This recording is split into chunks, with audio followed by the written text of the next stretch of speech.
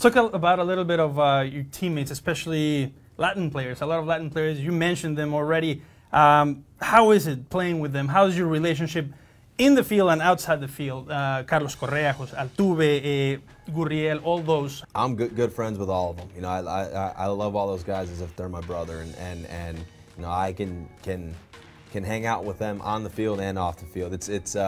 I'm trying to teach them English, and that they're trying to teach me Spanish. It's funny, you know, to be sitting in a room with guys from Cuba, Venezuela, the Dominican, Puerto Rico.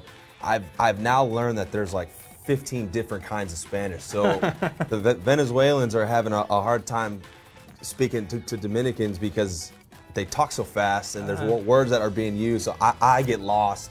But you know, it's a great dynamic between everybody. You know, the Latin culture is so fun. It's upbeat. You know, that there's always Latin songs being played in the clubhouse. Let's just put it this way. It's a very lively place to be. Do you think this is part of the success of the team, at least on this season? Yeah, you know, I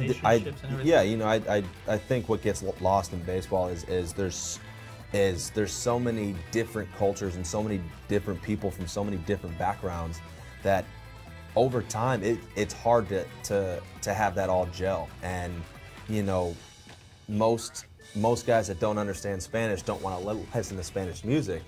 That wasn't the case for our team. Our team loves Spanish music as opposed, and then you know, vice versa.